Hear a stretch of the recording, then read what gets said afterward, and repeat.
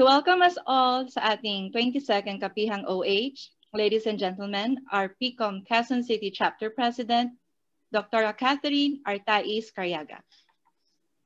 Maraming salamat, Dr. Margo. Magandang gabi po sa inyong lahat na aming tagapanood at tagapagsubaybay.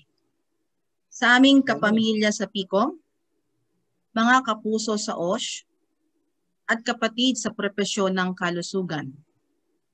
Isang mainit na pagtanggap mula po sa amin dito sa PCOM Quezon City Chapter. Sa bansa, Pasko na ang simoy ng hangin. Ngunit ang pangamba dulot ng COVID-19 ay narito pa rin at patuloy na umaaligid sa ating mundong ginagalawan. Kamakailan lang ang hagupit ng bagyo, lalo na si Bagyong Ulysses, ay nakadagdag sa pighati ng karamihan habang nakikipaglaban sa patuloy na pagdating ng unos at pagsubok dala ng pandemya. Lahat ng kinauukulan mula sa itaas at laylayan ng lipunan ay nakikipagtulungan upang maghanap ng lunas at maitawid ang pighati at agam-agam ng bawat isa, lalo na ng ating mga mahal na manggagawang Pilipino.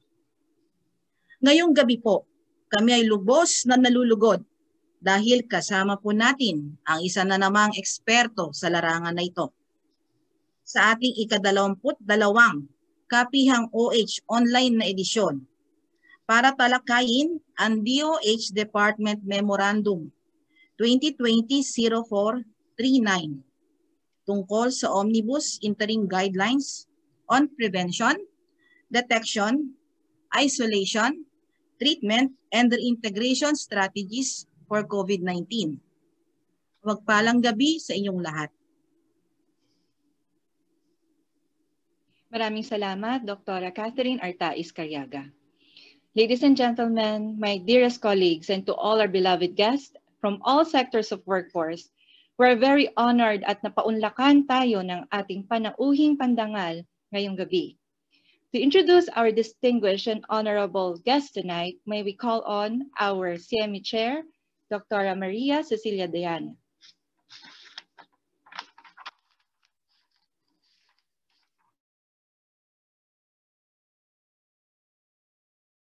Thank you, Doc Margo. Dr. Maria Rosario Vergeire is the current OIC Undersecretary for the Health Regulation Team and the official spokesperson of the Department of Health. She is the Public Health Services Team. She also acted as OIC Deputy Director General, Field Regulatory Operation of the Food and Drug Administration and Office Director of the Health Facilities and Services Regulatory Bureau and Chief of the Health Research Division of the Health Policy Development and Planning Bureau. Undersecretary Vergeire has committed decades to public service, having worked in Marikina City's Health Office before joining the Department of Health in 2007. Aside from public service, she is also committed to nurturing our soon-to-be public health leaders, serving as faculty at the Development Academy of the Philippines and part-time faculty in Ateneo School of Government. She obtained her undergraduate degree in zoology from the University of Santo Tomas, her medical degree from De La Salle University College of Medicine, and her Master of Public Health from the University of the Philippines, Manila. Ladies and gentlemen, I now give you our speaker, Yusek Maria Rosario Vergeire. Thank you very much, ma'am. Magandang gabi po sa lahat sa inyo. Good evening to all the members of the Philippine College of Occupational Medicine. I just like to recognize the current President, Dr. Carriaga. Magandang gabi po sa inyo at salamat po sa pagkakaimbita sa Department of Health dito po sa inyong pagpupulong-pulong. As what our our facilitator has mentioned, I will be discussing for tonight the Omnibus Interim Guidelines of the Department of Health on prevention, detection, isolation, treatment, and reintegration strategies for COVID-19. The Department of Health continuously recalibrates its strategies targeted to mitigate COVID-19. And among its top priority is to increase the capacity of the health system to identify close contacts, suspects, and probable cases, and rationally refer them to appropriate healthcare facilities depending on the severity of their symptoms. DOH has employed strategies to strengthen contact tracing, isolation, and quarantine, as well as to scale up testing capacity of the country, while exploring innovations and new technologies that can be useful in detecting the virus. Next slide, please. The succeeding slides will lay out our general principles that serve as the cornerstones of our COVID-19 response, or the PDITR response: prevent, detect, isolate, treat, and reintegrate. Next slide, please. First, regardless of the severity of risk, the public shall strictly observe and implement in all settings the minimum public health standards, including physical distancing, hand hygiene, cough etiquette, and wearing of mask, among others.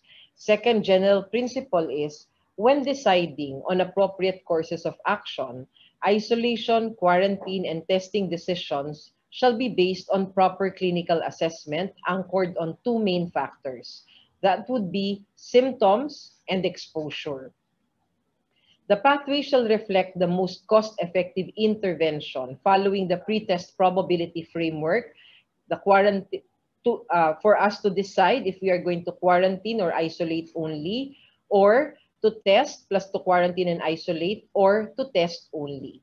The third general principle is that all suspects, probable, and confirmed cases shall be isolated in the appropriate facility depending on the severity of symptoms. Asymptomatic and mild cases shall be isolated in temporary treatment and monitoring facilities.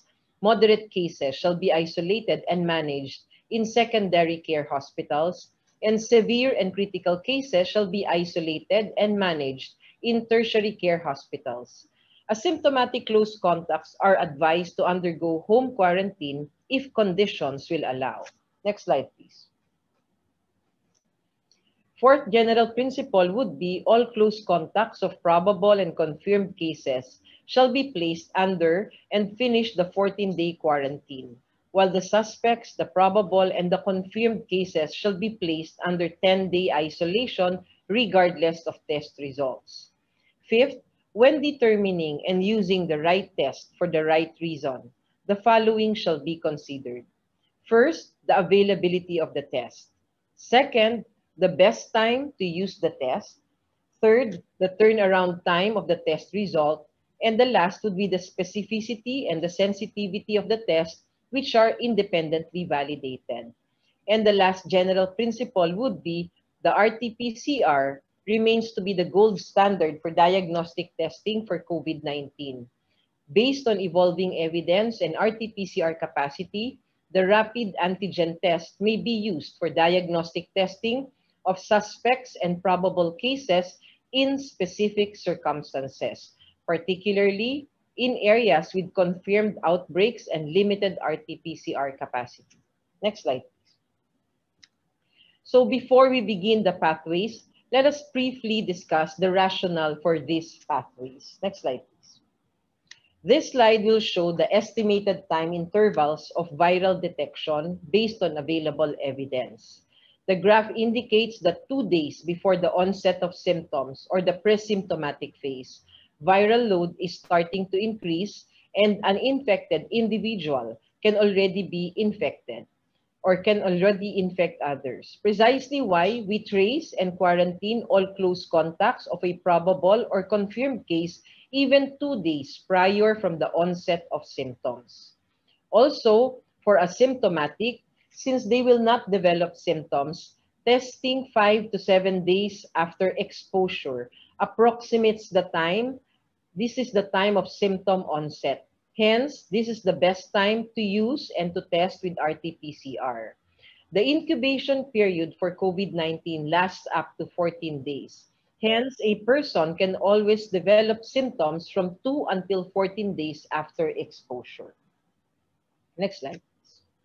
Knowing the viral pathway based on available evidence, we updated our approach to emphasize quarantine and isolation. Since the incubation period of COVID-19 is 14 days, the quarantine period remains to be at 14 days. For isolation, several studies have already shown that among confirmed cases and symptomatic suspects and probable cases, they are less likely to transmit the virus 10 days after the onset of symptoms. Therefore, we have shortened the isolation period to just 10 days, provided that the symptoms of these patients had been resolved already for 3 consecutive days prior to their discharge. And for testing, the RT-PCR remains the gold standard in detecting the presence or absence of the virus.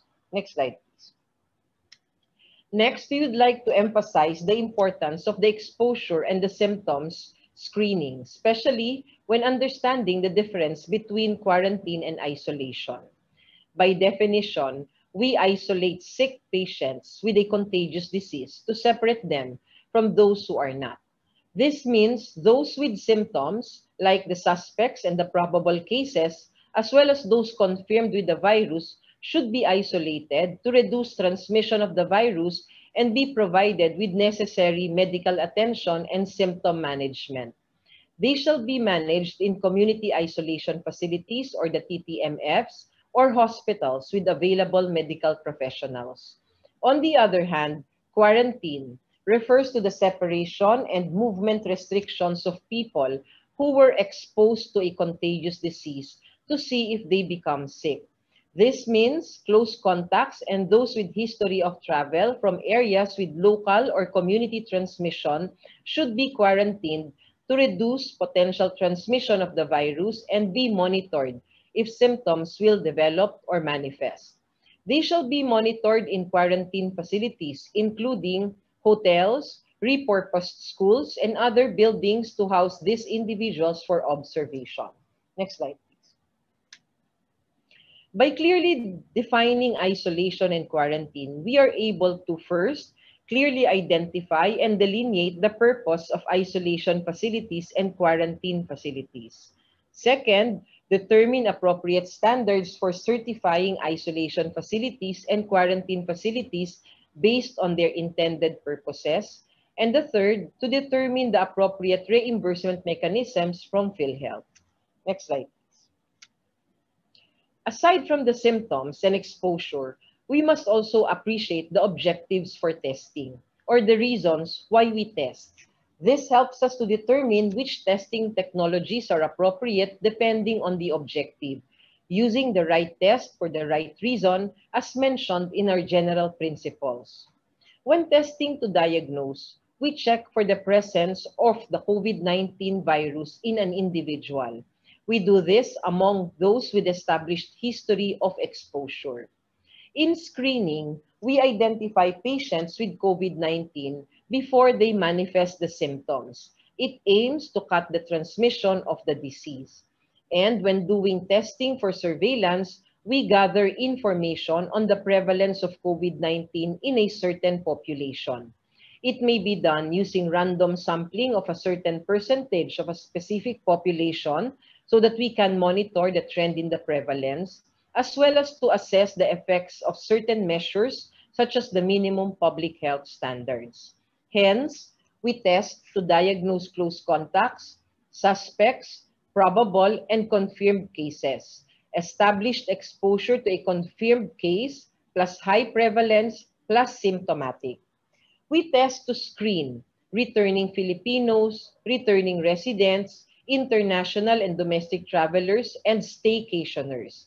And we test to do surveillance of essential health workers or essential workers in various companies. Next slide, please. Basically, there are 3 types of testing modalities available in the Philippine market: the RT-PCR, the antigen, and the antibody.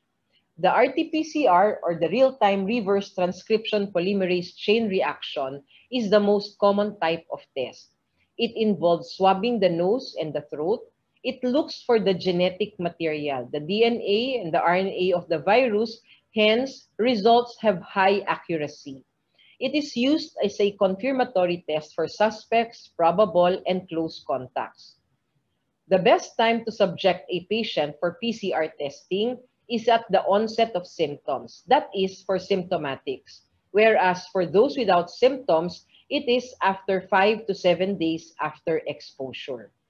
RT-PCR costs more compared to the other modalities of testing, and it requires a sophisticated laboratory setup, a biosafety laboratory level 2, and it is not easily available.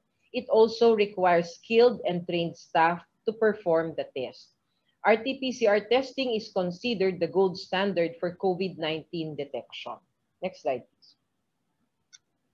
As to the antigen test, it tells you if you are infected with the virus now or if you are sick currently. It involves swabbing your nose and your throat as well. Antigen tests produce quicker results and they are cheaper than the RT-PCR. They do not require sophisticated laboratory equipments. However, they are less accurate than the RT-PCR test. They are only recommended for very specific situations, such as when RT-PCR tests are unavailable and there are outbreaks. The DOH guidelines states that when testing negative to antigen test, a repeat test should still be done within 48 hours using antigen or RT-PCR. Next slide, please. And lastly, the antibody test or the serology test. It can only tell you if you have had the disease in the past, and the results are not always accurate. It cannot be used to diagnose or to detect current infection. A positive test result does not mean that you cannot have the virus again. No evidence yet to tell or to state that you are protected. Usually, it is done through a finger or prick blood test. It is recommended by WHO only for research purposes. Next slide, please. Now that we have appreciated the rationale behind our COVID-19 response strategies, let us now proceed to the general case management of close contacts, suspects, probable, and confirmed cases. Just like all other strategies, contact tracing is an important component in containing outbreaks of infectious diseases. It involves the identification, the listing, the assessment, and the monitoring of persons who may have come into close contact with a confirmed or a probable COVID-19 case. This illustration shows how do we identify ourselves upon possible exposure to a confirmed case. Person A is a confirmed case who tested positive using RT-PCR.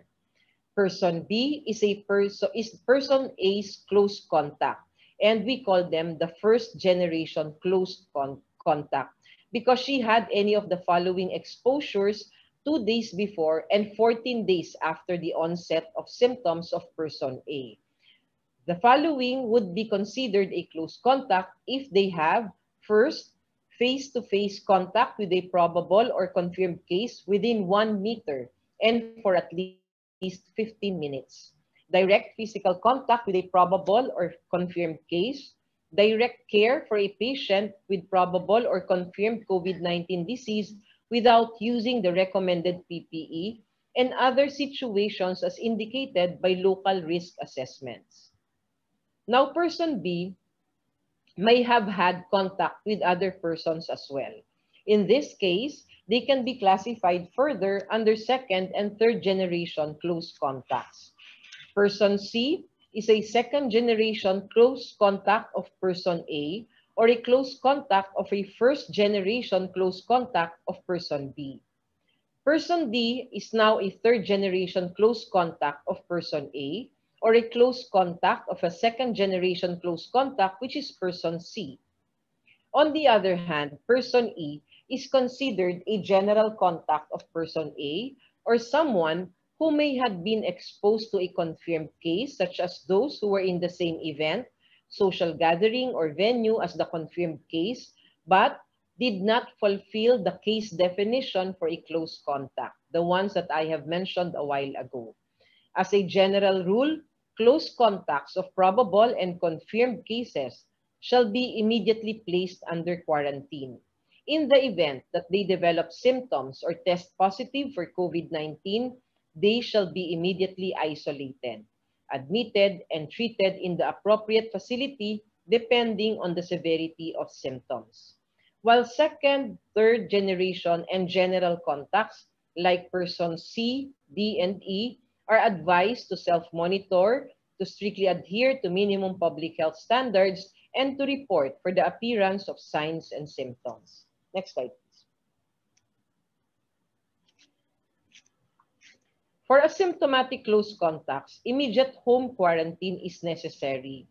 Testing among asymptomatic shall be done after 5 to 7 days after exposure, or if symptoms develop, whichever comes first.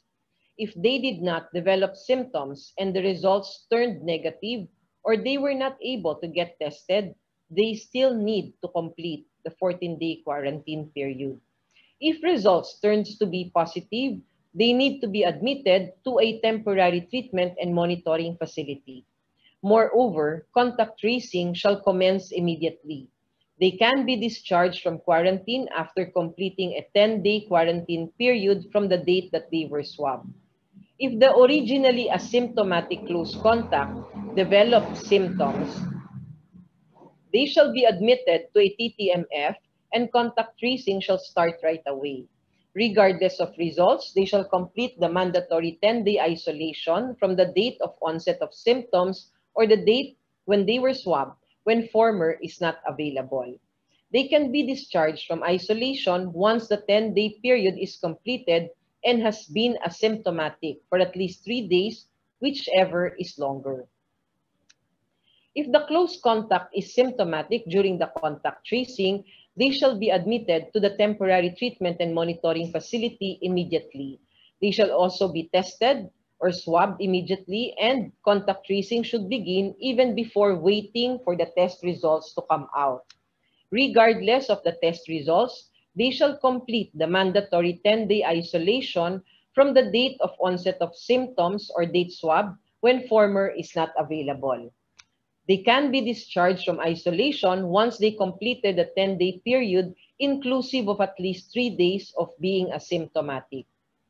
It must be noted, if there is a limited capacity for RT-PCR testing, antigen test can be used for testing among those with symptoms, provided that the kits used pass the minimum sensitivity and specificity through independent validation. The local governments, through the municipality or the city epidemiology and surveillance units, shall be responsible in the reporting of the antigen results to the Department of Health. Next slide, please. For close contacts in the workplace, the same protocol shall be followed. They shall be quarantined or isolated in the company isolation rooms, assessed by the Occupational Safety Health Officer for possible referral to higher facilities. For asymptomatic close contacts, the safety officer can coordinate with the respective barangay health emergency response team of the patient for the transfer of the patient. For symptomatic close contacts, the safety officer shall coordinate with the temporary treatment and monitoring facility for the transfer of the patient.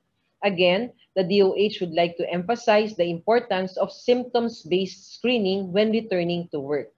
It is best not to allow a symptomatic worker to return to work and should advise the worker to seek medical attention for proper management. Next slide, please. For those workplaces who intend to conduct surveillance testing for them to know the trend of the prevalence of COVID-19 or to evaluate whether their intervention on minimum public health standards are effective, they may opt to do pooled testing. Recently, the Health Technology Assessment Council has come up with their set of recommendations on pooled testing following a local study conducted by the Philippine Society of Pathology. Pooled testing can be done for surveillance testing among asymptomatic patients in areas with low prevalence, that is 10% or less. The DOH, together with the RITM, will come up with a set of guidelines on pooled testing. Next slide. In settings with more than 10% prevalence, surveillance using pooled testing is no longer recommended as it is no longer cost efficient. The DOH cannot overemphasize that for the purpose of return to work, the DOH recommends that RT-PCR testing or any sort of testing shall not be done. We strongly advise that employees do strict symptom screening and strict observance of minimum public health standards. Next slide, please. So this will be my last slide. As we forge ahead towards new normal, we call on everyone to be the solution. This is a significant behavioral change campaign that the DOH is implementing and disseminating to all of our kababayans. The virus will be here for a long time while we struggle to get a hold of the allocation for these vaccines. So in the meantime, each one of us can observe these minimum health requirements as part of our lifestyle. These are small acts of kindness that may have a big impact in preventing the spread of COVID-19. And based on studies, the implementation or the compliance to minimum health standards can reduce your chances of being infected by as much as 99%. So we call on your support to reinforce our efforts for this Be the Solution campaign in our communities. So let us continue to spread the word. Let us all help each other. Let us work as one government, one society, and let us all be thankful that the COVID-19 cases are slowly decreasing, but we remind everybody not to be complacent. We should remain to be vigilant and cautious, and we should always remain to be safe. Thank you very much, and over to you.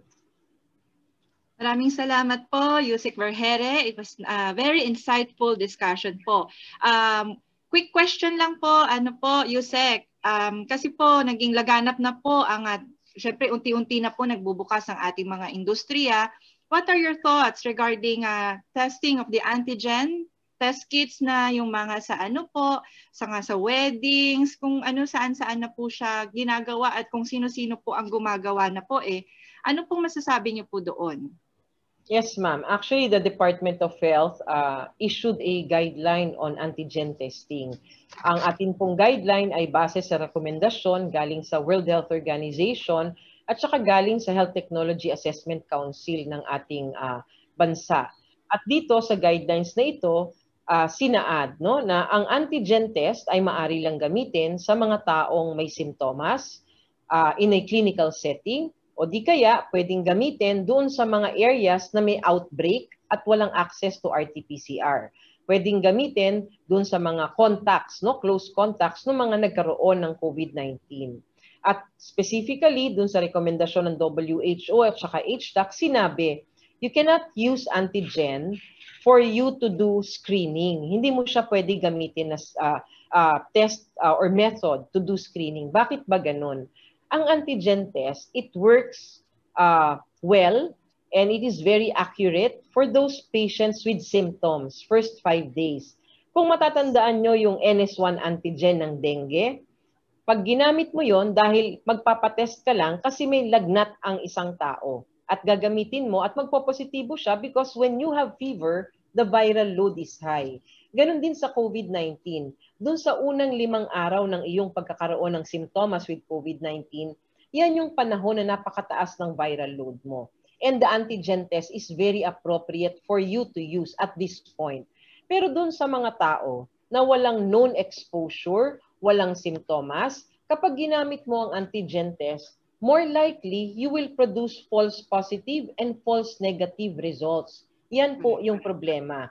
Another problem would be, dadalawa pa lang po ang isinasama ng WHO sa kanilang emergency use listing. 2 brand pa lang po ng antigen. Marami na pong nagkalat ngayon sa market ng mga antigen test, pero kailangan may validation either from the World Health Organization or from RITM, which is our National Reference Laboratory. Kasi nire-require po dyan sa validation, masisiguro mo na at least 80% sensitive yung antigen test mo at 97% specific. Marami sa mga antigen test ngayon na lumalabas ay hindi pumapasa dito sa 80% sensitivity. Meaning, we can be able to produce false negative results when we use antigen kapag po ganyan ang mga nagagamit natin na hindi po sukat sa mga standards ng WHO. Maraming salamat po. Isa pa hong quick question po. Paano po ang process of return to work sa isang worker po na lumabas na po ang kanyang resulta ng RT-PCR? Kukumpletuhin pa po ba niya ang 2 weeks na quarantine? Negative naman po ang resulta. Kapag po ang isang tao ay tinest ng RT-PCR dahil siya ay close contact, kahit ano pa ang resulta ng kanyang test, kailangan niyang tapusin ang 14 days na quarantine. Ngunit kung siya ay tinest dahil siniscreen nyo lang siya para bumalik sa trabaho, kapag siya ay negatibo, pwede na siyang bumalik sa kanyang trabaho. Maraming salamat po. And last question po, no? I know very busy po kayo, Yusek, at maraming salamat po sa inyong oras. Upon discharge po from isolation, can a worker be allowed to return to work immediately or meron po tayo mga dapat na test na gagawin po? Kapag ang isang tao ay na-isolate, katulad po ng naipaliwanag ko kanina, ang isolation po, ina-isolate natin yung mga taong may simptomas o di kaya na-confirm na siya na positibo. So kapag na-isolate po siya, hindi po siya pwedeng palabasin ng isolation hanggang hindi siya makatapos ng 10 araw na pag-isolate at saka doon sa 10 araw na yon, 3 araw doon sa 10 araw, wala na siya dapat simptomas. At saka, clear siya ng kanyang doktor. Pag clearance na siya sa doktor, nakatapos siya ng 10 days, no symptoms at all, maaari na po siyang bumalik sa kanyang trabaho. Ang sinasabi po ng ating mga eksperto, hindi lang po dito sa local, kung hindi internationally also, and also being implemented in various countries in the world, na kapag 10 araw na po kayo na positibo, no? From the time that you were swabbed or tested, that you tested positive, on the 10th day na wala ka ng symptoms for about 3 days already, hindi na ho kayo infectious. So maaari na ho nating pabalikin ang worker natin sa trabaho. But of course, we have to observe the minimum public health standards. Okay. Maraming salamat po, Yusek, sa pagpapaliwanag ng itong mga questions na po ito. Marami pa hong katanungan, pero saan po kaya kayo pwedeng i-reach out po, Yusek, Vergeire, para sa ganun, marami pa silang pwedeng maliwanagan sa kanilang pag-intindi tungkol sa ng COVID-19. Yes, ma'am. Pwede nyo pong i-email sa aming email ng opisina ko. I think the organizers know my email para po masagot namin at maipadala ho uli namin sa inyo para maaari nyo pong i-discuss with the group during your next meeting para naman po maliwanagan din ang ating mga members ng Philippine College of Occupational Medicine para alam po din natin at guided tayo how we implement the response for COVID. Opo, maraming salamat po. At isa po sa guidelines po namin ay yun nga po, no, na binibigay po ng DOH po na sinusundan namin. In behalf po ng ating Philippine College of Occupational Medicine po, maraming salamat po, Yusek Vergeire, for giving us a chance na mapakinggan ng mas maliwanag po ang Omnibus Guidelines po ng ating COVID-19. Maraming salamat din po sa pag-answer po ng mga questions po. Although meron pa rin po maraming katanungan, we would reach out to you para sa ganun mabahagi pa ho namin ang mga iba naming kailangan maliwanagan sa aming araw-araw naming pakikibaka po against COVID-19. Okay? So, yun po. Maraming salamat. Sa ating QCC Virtual Kapihang team, excellent job everyone. Pinapangunahan po ni Dr. Jose Angela Taylor, ang ating PCOM QC Chapter Secretary. At salamat po sa lahat na umaten ngayong gabi. To formally end tonight's educational activity, ladies and gentlemen, our Chapter Vice President, Dr. Jeremias Martin Florante. Thank you very much, Dr. Ku. Thank you very much, Yusek Vergeire. This pandemic has brought so much difference to our lives. But our government is there to help us understand and take action so we will be able to prevent and control the spread of the coronavirus disease 2019, or popularly known as COVID-19. Indeed, another night of great learning has passed. We hope that everyone has learned something about the new guidelines on the prevention, detection, isolation, treatment, and reintegration strategies for COVID-19. In whatever practice we have, be it in the healthcare industry, the academe, human resource, among others, it is my hope that we will be able to integrate our tonight's learning into our everyday activity for the safety and health of our fellow workers. It is at this juncture that in behalf of the Quezon City chapter of the Philippine College of Occupational Medicine, I would like to express my sincerest gratitude to our resource person, DOH Undersecretary Maria Rosario Vergeire, for sharing to us and allowing us to understand more the new interim guidelines. As we shift our attention to economic recovery from this public health crisis, all the more we need this guidance to ensure sustainability of our efforts. Allow me to thank as well all our members and officers of the chapter, the national officers who are here with us tonight, headed by Dr. Phil Pangilinan, to our colleagues from other chapters, and to all my fellow advocates in occupational safety and health. Without your untiring support, this Kapihang will never reach on its 22nd and counting. As we all know, this Kapihang is one of the trademarks of the Quezon City chapter. I would like to thank also our technical support team for making this Kapihang truly a success. Umabot po tayo ng 300 participants. Nilagpasan pa natin yung naunang 268 participants. Congratulations and kudos to another job well done. Allow me to announce to everyone tonight. Tonight is the premiere night of our 21st Kapihang OH in our official YouTube channel.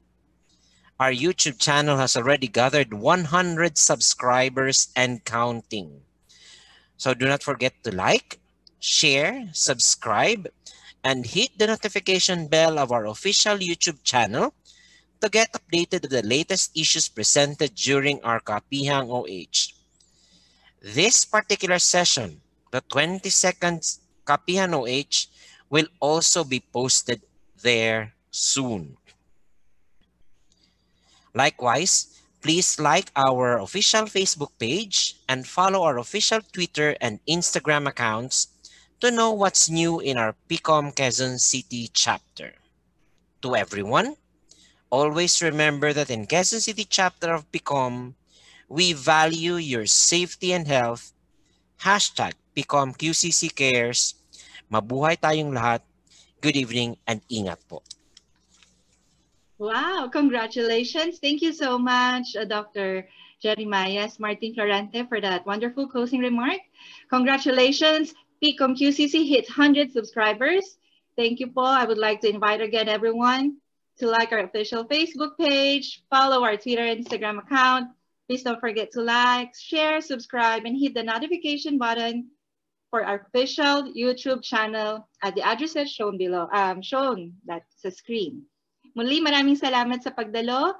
Sa susunod na 23rd Kapihang OH, ako po si Dr. Margo Venus Dasalyaku na parating nagpapaalala sa Quezon City Chapter, ang inyong kaligtasan at kalugsuran ay mahalaga. Hashtag PCOM QCC cares. Good night, everyone, and stay safe and healthy. Mabuhay!